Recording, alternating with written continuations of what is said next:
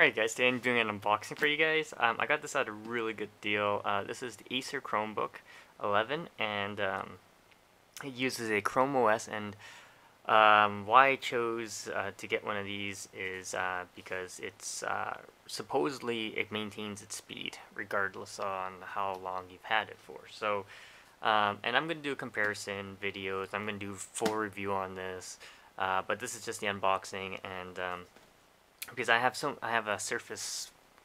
This is a Surface Pro, and I've had this for a while, so I can do a full comparison for you guys. This one has Windows 10 in it, so I'll compare how good they both are. So here's the side of the box here, and you guys can read that, but this is the specs. Okay, so it's got Chrome OS, it's got an Intel Celeron N2830, 11.6 LCD. Intel HD graphics, 2 gigs memory, eMMC 16 gigs, which is basically your SSD drive, 802.11 AC, and of course a webcam and 3-cell lithium-ion battery. This I believe has about 10 hours of battery life, so 10 or to 13 hours of battery life, and this was a demo model. That's why I got a good deal on it. So let's open this up.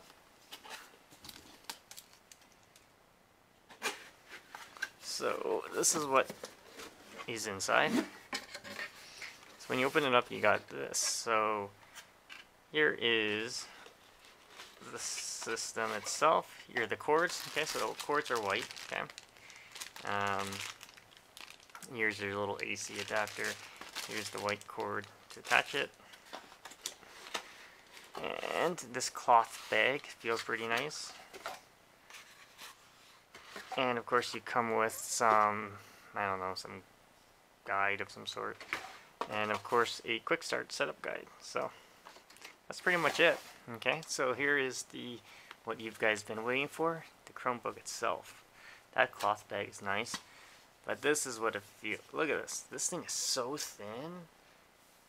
The profile on this is actually quite nice, and it's very sturdy. Like, so a lot of students get these Chromebooks because they're nice and portable. They weigh next to nothing, and they're durable. So, and the battery life on these things are pretty phenomenal.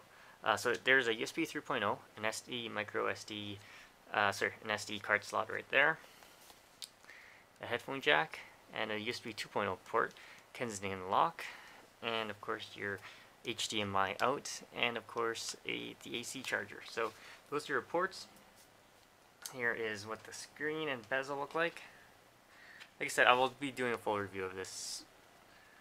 And that is it starting up. Look at that. Look how fast that boots up. I didn't even turn it on. So that is why people get Chromebooks, because they're super fast at booting up and everything. So that's the screen. It's got a pretty good viewing angle. Well, for I think it's a TN display. So, but it doesn't seem to be. So there's your viewing angles, guys.